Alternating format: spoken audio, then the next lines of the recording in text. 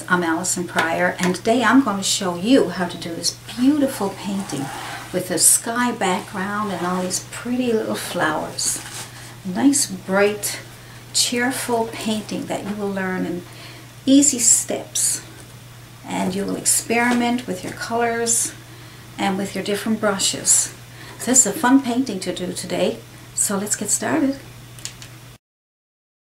So all you need for this painting today is your primary colors of red, yellow, and blue, and you will need some sap green, and you will need black and white, although I haven't used much black, but it's nice to have your colors on your palette just to have in case you need them, okay? And you need some brushes, and all you need is a bristle brush. That's a size 8 or 10. 8 or 10 will do. And you have a 1/2 inch, I think there's a 1/2 inch flat chiseled edge brush. And also a liner brush. You'll need a liner brush or a rigger, or a rigger brush. You see it? Okay. And then you need a filbert brush for your flowers. And that's a size 0, so it's pretty small. And just a small flat brush, chiseled edge brush, so a couple of different sizes. So that's about it for now, and why don't we get started on this beautiful painting. Now all we need to do for this painting is get a really nice blue sky background, and we're going to mix some blue paint. I got ultramarine blue, lots of white to make it nice and bright, a little teeny weeny bit of red to give it some color, and more white, so as much white as you want. And we'll just put that on there. I'm going to put some clouds in this background. It's kind of sky, because the flowers are going to be in front of the sky as if we're looking up at them. So you can get that on any way you can. There we go. So you just want to get that background on there. And you can go any way you want because you're just doing a background, but I like to go back and forth with long strokes, and that gives me a really nice soft background. So I'm just mixing up my paints as I go along. Not really worried about if it's exactly the same color or anything like that. There we go. Good. Good practice for your skies. Some more blue, some more white, a little bit of red.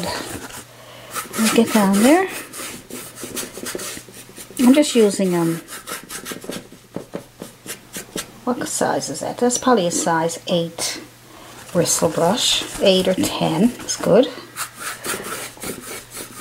See, I'm getting some lights and some darks. Good. Let's get that on there. So we need more white, and you just go ahead and get some more white and go back and forth. Good. So lots of white and some blue, little teeny weeny bit of red. Good. Make sure you fill up your brush really good, because you got a 11 by 14 canvas is what I'm using. And if you're doing a 16 by 20 canvas, you're going to need a bigger brush and you're going to need more paint. If you're using a smaller canvas, you need a smaller brush and less paint. That's why I use 11 by 14s in my videos most of the time, because I can get it done fast for you. And I use less paint, and it's just much faster. There we go. Much faster, and don't take up as much paint in one painting. And you still, because it's 11 by 14, you can see lots of detail. Of course, the bigger your canvas is, the more detail you can put in your painting. The smaller your canvas, the less detail you can get in your painting. Yes. So we'll keep putting our white and blue on here. A teeny weeny bit of red. There we go. Now, if you're one of these people, but sometimes this happens to them, if it starts to dry up on you and you're having a hard time getting it to move, they just missed your painting. So all you gotta do is get a misting bottle, and just a small misting bottle, and just mist, yeah, and just keep misting it so that it's damp but not soaking wet, because you don't want your paint to end up transparent. Good. So just get out there.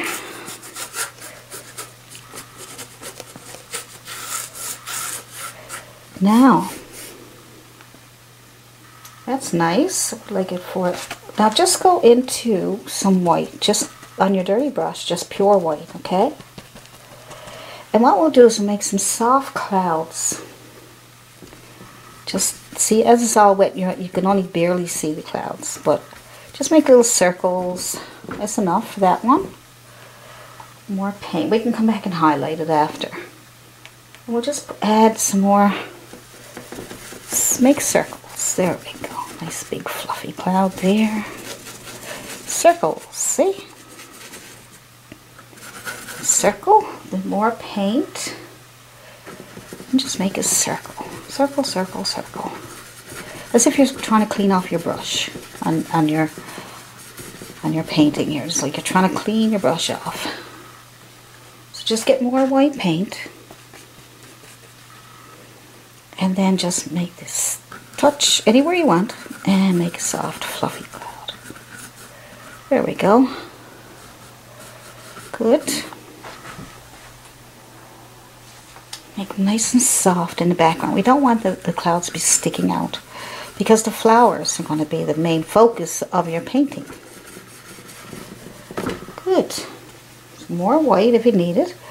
Let's see. Where do you want to put a cloud?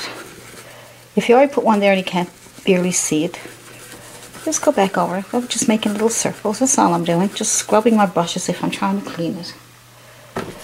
Touch. And as long as everything is wet, it's important that everything be wet. So mist it so it won't dry up on you, okay? And if it does dry up on you, put more paint, more background color paint on your. Alright? Little circles. There we go. Circle, circle, circle. One big happy sky. Okay. Good. See? Little tiny cloud. All I'm doing is picking up some white paint on my dirty brush. The background is blue, so it's going to tone down to white. And you're going to make these soft, fluffy sky clouds. There we go. So as long as you leave some blue in the background there, between the clouds, it'll look like just some fluffy, soft cloud. Just have to pick a spot and just make a couple little circles. There we go, just simple as pie. No need to get too fussy. I think that'll do it for me. See how nice that is? So simple and easy. Now we'll let that background dry, and then we'll put our flowers on top of that really pretty background. So next we're going to get the stems in for our flowers. I'm going to use a liner brush, or they also call it a rigger brush. And I'm going to take my dark green, I'm going to drag it through my dark green, and I'm going to turn it over and drag it through my yellow. And then I'm going to pick a spot where I want to flower. Start at the bottom with dark side down, touch and pull.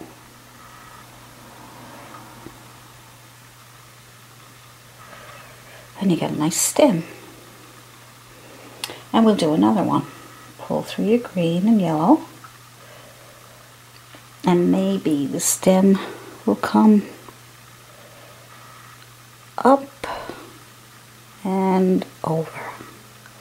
You don't want them to be all straight. You want to have some crooked ones too. Fill up your brush again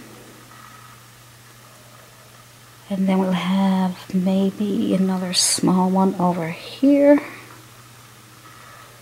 If it don't come off, just go back over it again.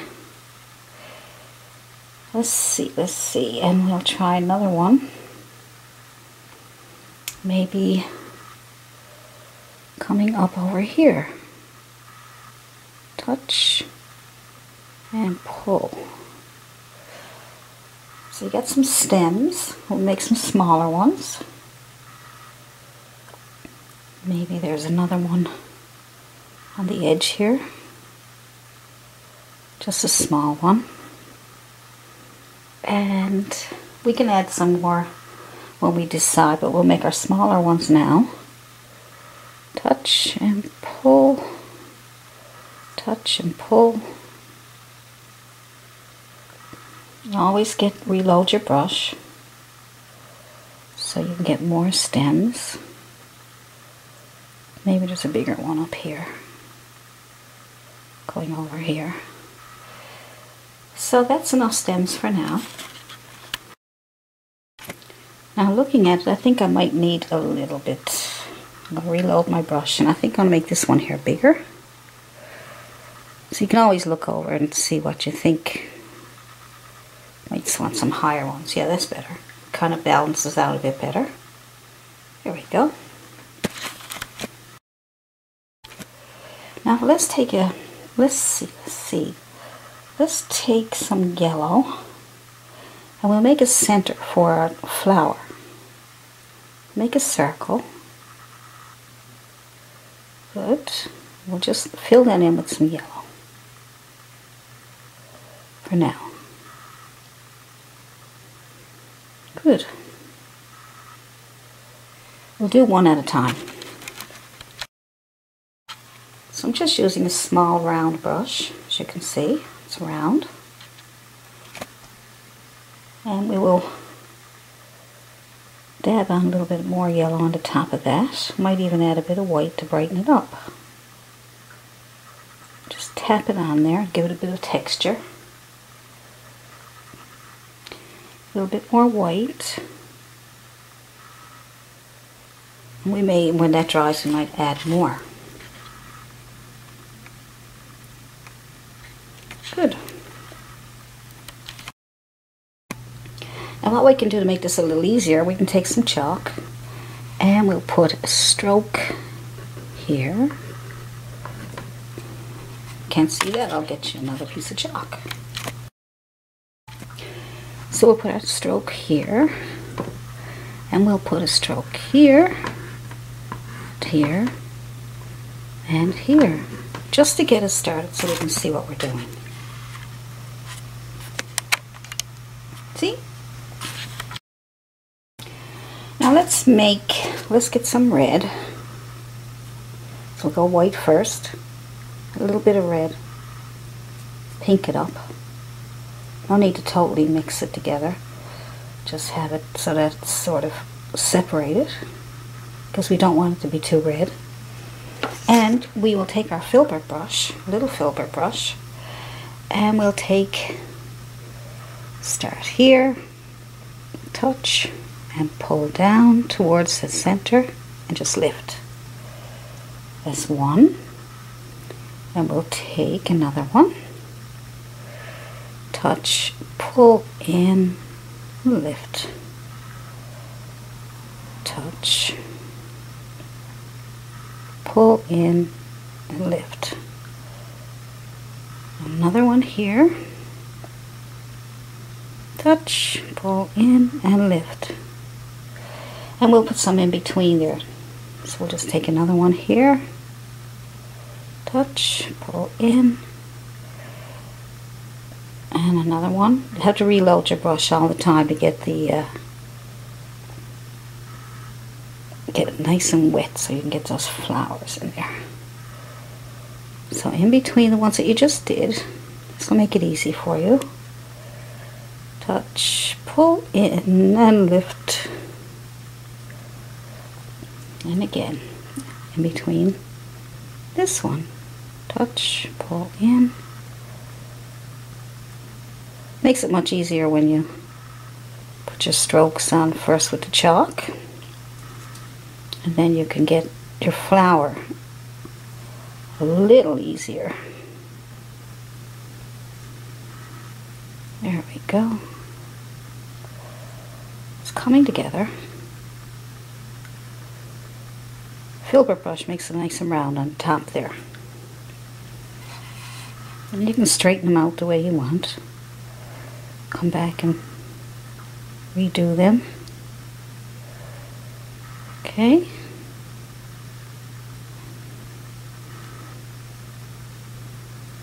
Yeah. Get that one there and that one there. It's coming together. So let's go into red. Just pick up some red on your dirty brush. And let's go with a little tiny bit of blue, just to kind of purple it up a little bit.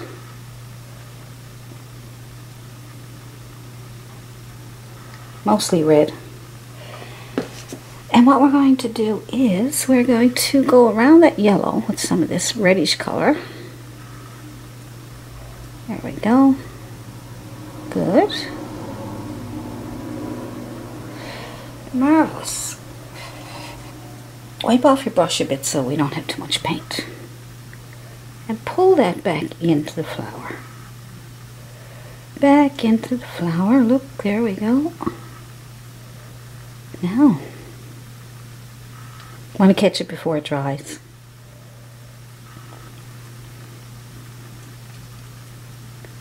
See? And you get a pretty flower. We're going to go back over some of this again now. I'm just pulling it out into the flower.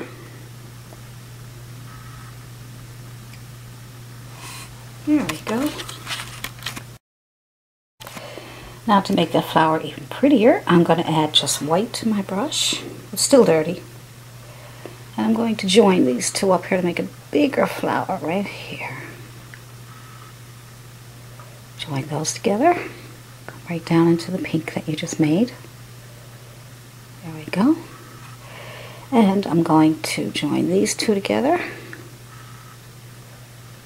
See, the filbert brush gives that nice top.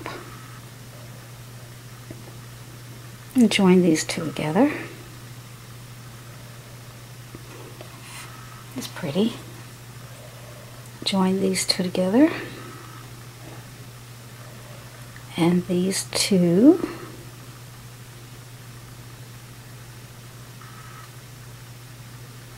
Make adjustments as you go along. And these two.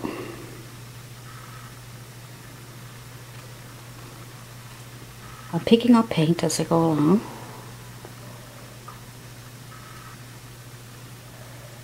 Okay. And these two. We got one standing alone. Oh no. There we go. You just make adjustments. See, it looks nicer when it's full like that. Now, we're just going to add our shadows again. So I'm just going to add more red here. Go around and round we go. Pull up. Pull up. Pick up some white if you got to. It's too pink. Pull that into the flower. Pull up.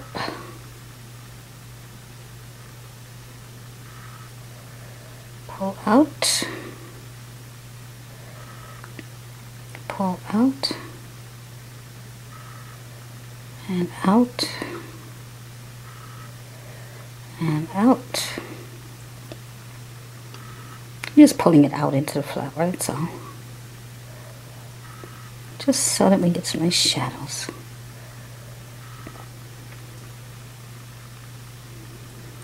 Now. Good.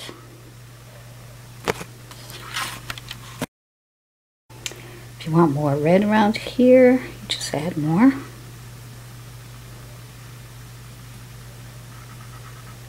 Yep, there we go.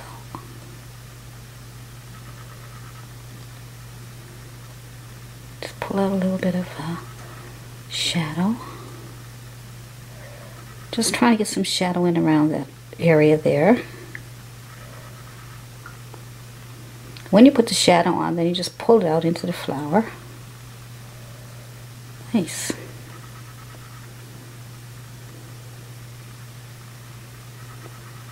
So you wouldn't think it would be so much that you have to do, but you can go back and forth until you get what you're happy with. Right? There's no rules. You just do what makes you happy. And if you're happy, then your flower is happy. So clean off your brush this time and pick up pure white and just add it to the tops of that flower. Start at the top and just pull down, pull in. That makes it brighter on the top. Just the tops. There we go. Just the top.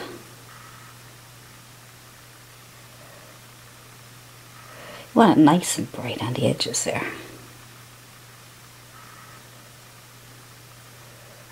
And that way you don't destroy your shadows. It's just coming back in with pure white. When that dries, you might even add more white to the edges. Yep. That's it. Just go in and in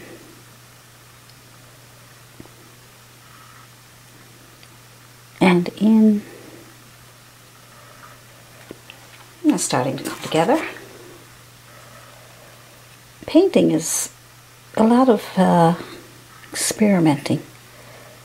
Now I'm turning my brush, I'm staying flat on the top here, but as I come in, I'm going to turn my brush horizontal, like that, instead of that. And I'm going to slide that in there a little bit. And if I lose my red, I'll just go get some more. I want to do it, you know, so that you can see what I'm doing, so you can see how you can adjust things when they go wrong. You know, so that you don't be wondering, even after you do the video, you'd be like, how do I fix that? It didn't come out the same way. And that's how you do it. Just go back and forth until you get everything you're looking for. There we go.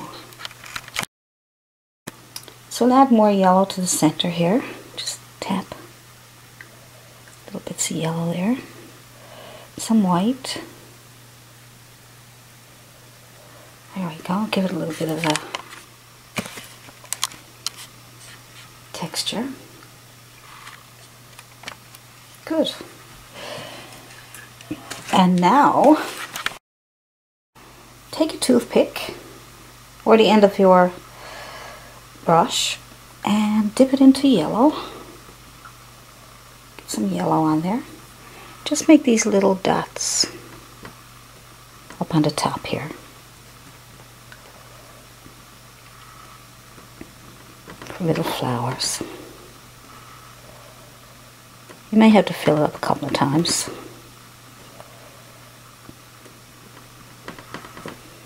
There we go. Good. Now, that's one pretty flower.